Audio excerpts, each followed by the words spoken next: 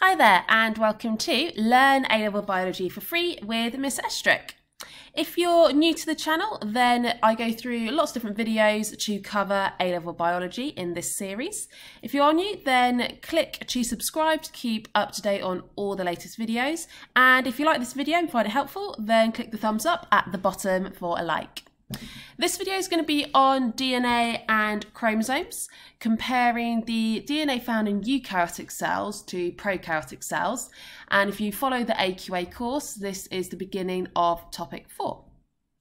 There's quite a lot of questions in this particular video, so I would recommend getting yourself some paper and a pen so you can pause the videos when I suggest, have a go at the questions, and then go through the word examples with me. So we can actually start straight off then with some questions to see what you can remember from GCSE. So definitions for gene and allele. For chromosomes, not so much a definition, more a description, or you might want to do a diagram to demonstrate what a chromosome is. So pause at this stage, and when you've had a go, carry on in the video. So first of all then, gene, and we're going to go through these one at a time. A gene is a short section of DNA, and that short section codes for a polypeptide and a functional RNA. Now this is different to the GCSE definition, where it was fine to just say it codes for a characteristic. But in reality, that's far too vague, which is why the A-level definition, you would have to say it's a section of DNA that codes for a polypeptide and a functional RNA. Now, if you haven't already covered the proteins to know what a polypeptide chain is, I'll link at the top here so you can click and review your protein knowledge. So the polypeptide chains, that is the primary structure of a protein. That will then be folded, coiled, held together by hydrogen ionic disulfide bonds to make a functional protein. So that is why at GCSE, the definition was that a gene is a short section which codes for protein or a characteristic. It actually just codes for the polypeptide chain, and then that gets further processed in the Golgi apparatus. So this diagram here is showing us a chromosome made up of tightly coiled DNA, and just a small section of that DNA is a gene. Now over here, this is actually linking to a new definition that you'll need to add to your notes, and that is the definition locus. And locus means location, so locus, location. And it's the location of where you find a gene. So for each species, so let's say human species, for example, all humans have exactly the same genes. We have different versions of those genes though, which is why we're not all genetically identical, but we do all have the same genes. So we have a gene for hair colour, eye colour, blood group, but you have different versions. The gene is always found in exactly the same location on the same chromosome for every person, and that location is called the locus. Now in this example that I've done here, it's not about humans, it's to do with a particular plant. So we've got a pair of chromosomes, so a homologous pair, a term we'll come to shortly. And the gene that codes for the flower colour is in exactly the same position on both chromosomes, and that would be the locus for flower colour. They have different versions though, and that leads us on to our second definition, which is allele. So an allele is a different form of the same gene. So you might say it's a different version, an alternative form. What we mean by that is individuals have exactly the same genes, so a gene to code for a particular polypeptide, but you might have a slightly different base sequence or version of that gene, and that results in a different protein being created, a slightly different protein. So in this example, again, it's from plants. We've got the gene for height, and we're shown the locus of that gene. In this case, on these two chromosomes, there is the same allele, so the same version, the gene which will code for a polypeptide, which will result in a taller height. For the P gene, and this is a description of the external surface, they could either be a smooth P or a wrinkled surface P. So those are our two alleles, And the chromosome from parent 2 has the allele which will code for a smooth surface, whereas parent 1 has the allele which will code for a wrinkled surface. So that's what we mean by allele. So lastly, we have the chromosomes. So chromosomes, that is how DNA is stored. So a chromosome is tightly coiled up DNA. And in eukaryotic cells, chromosomes are located in the nucleus. And humans, in our somatic cells, which means the body cells, so not the gametes, the sperm or the egg, in our body cells, we have 23 pairs of chromosomes. So in total, there will be 46 chromosomes in each of our body nuclei. And at this point, I just want to go through some confusion that can occur with what a chromosome looks like. So both of these diagrams are chromosomes. The chromosome on the left is what chromosomes look like when the cell isn't undergoing cell division. So when the cell isn't going through mitosis, isn't going through interphase before that, you just have a single thread-like or stick-like structure, and that is our chromosome. It still has a centromere band in the middle. This here on the right is also a chromosome. The difference being this is a chromosome after DNA replication has occurred in interphase of the cell cycle. So it's still exactly the same chromosome, it's just we now have double the quantity. So we've got 2 copies of that chromosome. It's held together in the middle by a centromere. But one of these arms we would call a chromatid. And during mitosis or meiosis, the centromere will split and the 2 chromatids are separated back into a chromosome which looks like an individual stick. So chromosomes are single sticks when the cell's not undergoing division. When chromosomes are doubled before cell division, this is what they look like. But for some reason, the media have really taken hold of the image on the right and show chromosomes looking as an X structure, but that is actually only after a chromosome has replicated.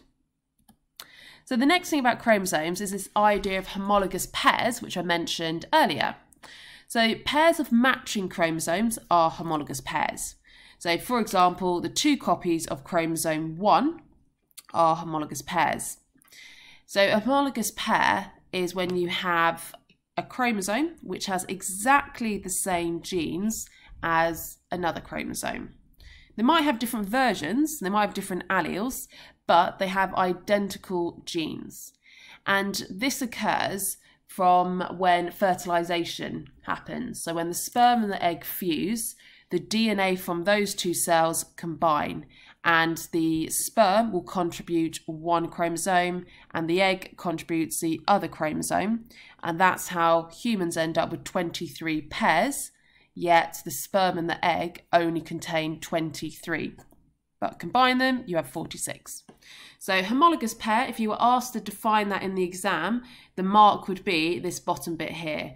So it's a pair of chromosomes which have exactly the same genes. That is what a homologous pair of chromosomes are. And just to show you that, we've got the 23 pairs of chromosomes that you'd find in a human body cell. We call this picture a human karyotype. So that is when you have an image of all of the chromosomes organised in their pairs. So we can see that they are the same size, and the dark coloured bands and the light coloured bands are in the same position, and that's showing us that they do contain exactly the same genes. So we've got all of these homologous pairs numbered, except for the very final, the 23rd pair isn't numbered. We've got here X and Y. And that's because the 23rd pair are the sex chromosomes. So they will determine biologically whether you are male or female. So in this human karyotype, the chromosomes are X and Y. So biologically, this individual would be a male because males have a Y chromosome. So how is all of this DNA stored then? Because there's a lot of DNA that has to fit into every single cell. So we said in eukaryotic cells, the DNA is stored in the nucleus. The chromosomes are linear in shape. So you either have just a single stick-like structure, Or again, we see this double structure, that X-like shape. This would be just before mitosis or meiosis was about to occur. The way all of that DNA fits in though is a chromosome is made up of tightly coiled DNA. And to help make sure that that DNA doesn't get tangled, if you imagine trying to pack away your Christmas lights on your Christmas tree, often they just get shoved into the box. Next year you try and take them out and they're all tangled up. So what helps DNA not get tangled is it's wrapped around a structure. And those structures are called histone proteins. So the DNA gets wrapped around these histone proteins. So when it's tightly coiled, it should make it less likely that the DNA gets tangled up. And this image here, where it says nucleosomes, that is what we call the complex, where you do have DNA wrapped around a histone protein. So that's what these two paragraphs just here are describing. So the histone is the name of the protein. DNA is wrapping around that histone to create nucleosomes. So that's how the DNA is stored in a eukaryotic cell.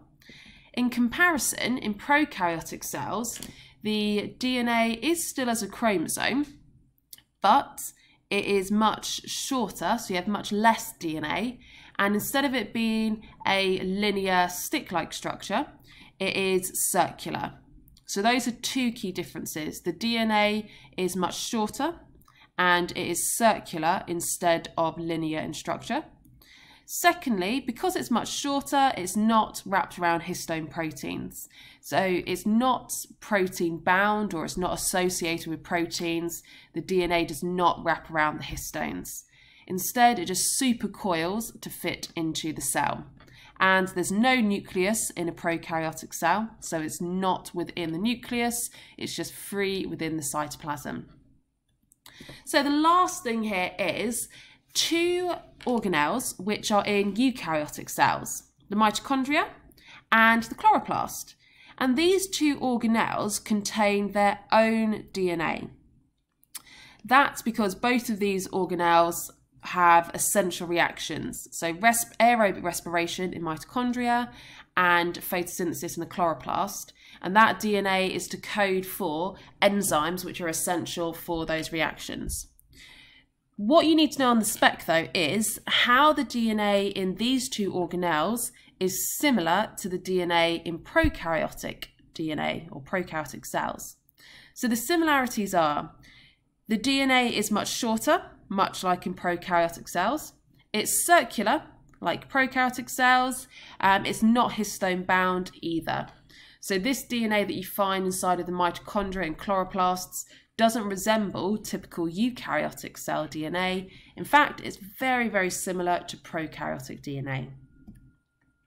So at this stage, we're going to go through some questions to check your understanding of that theory, but also to introduce some math skills so you can start to see some of the basic math style questions that you could be asked. So pause the video. I'd say spend maybe about 5 minutes on these questions, and when you're ready, press play to go through the answers with me. So question 1, explain how the considerable length of DNA molecule is compacted into the chromosome. So this is for the eukaryotic cells. So the double helix gets tightly coiled around the histone proteins to make that nucleosome complex. And then that is what forms a chromosome. Question 2 is quite similar. What's the function of a histone protein? So those proteins associate with the DNA to assist in that tightly coiling. So the histone protein is there for the DNA to wrap around so it can tightly coil, fit into the nucleus as part of the chromosome. Then we get to the maths questions. So we're told that in this example, the DNA in one human muscle cell is 2.3 meters in length. If all the DNA were distributed equally between the chromosomes, calculate the mean length of DNA in each one. So we know the length is 2.3 meters. You have 46 chromosomes in a muscle cell. So 2.3 divided by 46 is 0.05 meters. Part B, we're asked to calculate in millimetres the length of DNA in a human brain cell. So the first part of this question was actually testing, do you know that in every body cell you have exactly the same DNA? So if you have 2.3 metres of DNA in a muscle cell, you're going to have exactly the same DNA in a brain cell. So it will also be 2.3 metres of DNA in a brain cell. So all we had to do for this question was work that out and then convert the metres into millimetres. So that would be times 1,000. So 2.3 times 1,000 is 2,300 millimetres. I'm just going to link up here a video on microscopes because in that video there is a section there about how to convert different units. So if you weren't clear on the conversion part, click the video, just have a recap on that. There's a timestamp on that video as well to let you know exactly at what point in the video that is occurring. So the last question, the human genome contains approximately 3 billion base pairs, which resides in the 23 pairs of chromosomes within the nucleus of all our cells. If all the base pairs were equally distributed between the chromosomes, calculate how many base pairs each chromosome would have, and you have to give your answer in standard form. So first of all, 3 billion is 3 times 10 to the 9. If we have 23 pairs of chromosomes, that means we have 46 in total. We're told to assume that it is equally distributed between the chromosomes. So 3 times 10 to the 9 divided by 46, and that comes to 6.5 times 10 to the 7 for our standard form. So that's it for our introduction to topic 4, DNA and chromosomes. Just as a recap then, genes are sections of DNA which code for polypeptides and functional RNA. Alleles are alternative forms of a gene. Humans have 23 pairs of chromosomes and we call those pairs homologous. And homologous pairs means that it's 2 chromosomes with exactly the same genes. In eukaryotic cells, the DNA is stored in chromosomes and the DNA tightly coils around histone proteins and it's linear in shape. Prokaryotic DNA is coiled and stored as chromosomes still, but it's not going to be associated with proteins. There's no histones. They're much shorter and they are circular in shape. Lastly, there is DNA found inside of the 2 organelles chloroplast and mitochondria, and that DNA is very similar to prokaryotic DNA because it's also short and circular. So that's it for the DNA and chromosomes. If you want to try some practice questions to test your knowledge on this, then go along to missestrick.com. I'll put a link for exactly where you can find those questions in the description box for this video, so you can find those. And if you haven't subscribed already, click the subscription logo just here to keep up to date with all the latest videos. And if you've enjoyed today's video and found it helpful, then please click the thumbs up at the bottom.